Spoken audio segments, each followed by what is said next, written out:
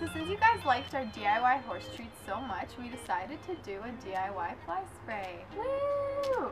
Yeah, so we decided to tackle this new project, so hopefully you guys enjoy it, and we will now be showing you how we make the fly spray.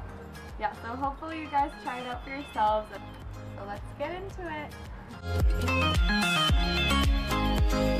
You'll need apple cider vinegar, any type of bath oil, tea tree oil, eucalyptus oil, citronella oil, steamed mint water, and a cup of regular water. The mint water, just heat up some water so it's nice and hot, and then take some mint leaves and just put it in the water and just let it chill for a bit.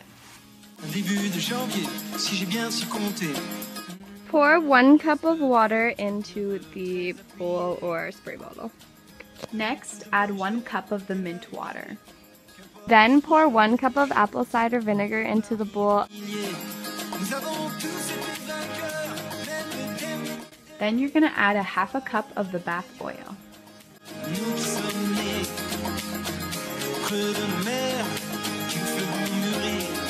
So then you're going to add 15 drops of citronella oil, as well as 5 drops of the eucalyptus oil.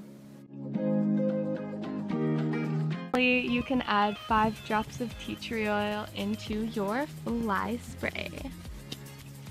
Then you're going to mix your fly spray until it's evenly distributed, and then you can put it into a spray bottle, and just make sure before using it you shake it up so it's evenly mixed, and then spray it on your horsies so they no longer have flies on them.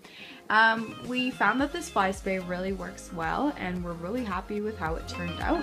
So we hope you guys try it out as well, and see you in our next video. Thanks for watching.